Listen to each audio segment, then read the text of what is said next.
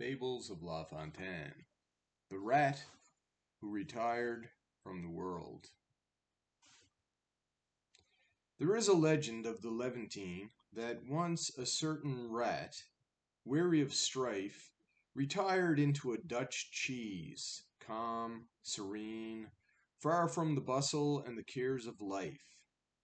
In solitude extreme, dim stretching far and wide, the hermit dwelt in all tranquillity, and worked so well with feet and teeth inside, shelter and food were his in certainty. What need of more? Soon he grew fat with pride. God showers his blessings upon those who pay their vows to him in faith. There came one day a pious deputy from Ratdom sent to beg some trifling alms, because their town, Ratopolis, was leaguered with intent most deadly. They, without a crown, had been obliged to fly, so indignant was the assailed republic. Little ask the sacred ambassadors, the succor sure. In a few days, the loan was no hard task. My friend, the hermit cried, I can endure no more the things of this world. What have I, a poor recluse, to give you but a prayer? I yield you patiently unto his care. And then he shut the door quite tranquilly. Who do I mean, then, by this selfish rat? A monk? No, sir, a dervish is more fat. A monk, where'er in this world he may be, is always full, you know, of charity. Well, there you have it. So, what's this all about? The rat finds himself a cheese, says, this is all I need. I've got food and shelter. I can happily live out the rest of my days without stress, without problems. I've taken care of my future. I'm just going to chill in this cheese. And then, of course, knock, knock, knock. Some beggars come by. Oh, help us, our town, blah, blah, blah. Give us some charity. And he's like, sorry, I've cut myself off from the world. I'm just going to chill here. God bless you. I'll pray for you, but that's basically all I can do.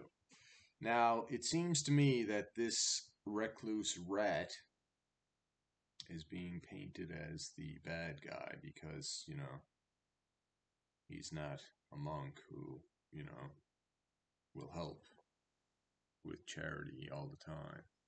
But I don't view this rat as a bad guy. This rat is similar to the grasshopper in the old Ant and the Grasshopper fable, in that the rat has taken care of his future and wants to remain that way. Were he to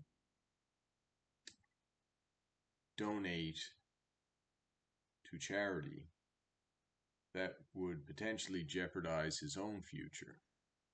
I'm sure it could be argued that he has more than enough, but who knows? And if he starts giving away his cheese, then he might be old with nothing. Whereas now, he's the guy who decided to, live off his investment, basically.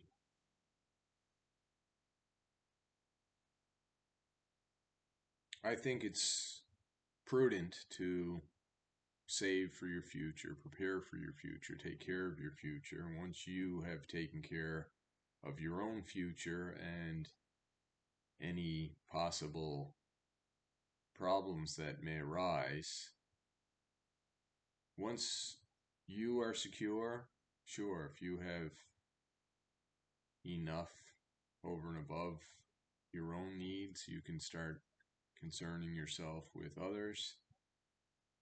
But I believe your main objective is to take care of your future, your own security first.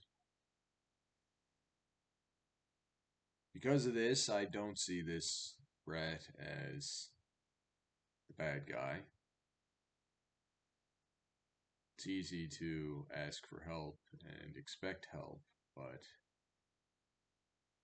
basically, we have to secure our own future. Do you have any other comments? Anything you'd like to add? Down below, please. Nothing worse than being old and needy. When you're young, you can possibly recover. You have chances. As you get older, these chances dry up. My thoughts. I welcome different opinions, of course. Till next time, goodbye.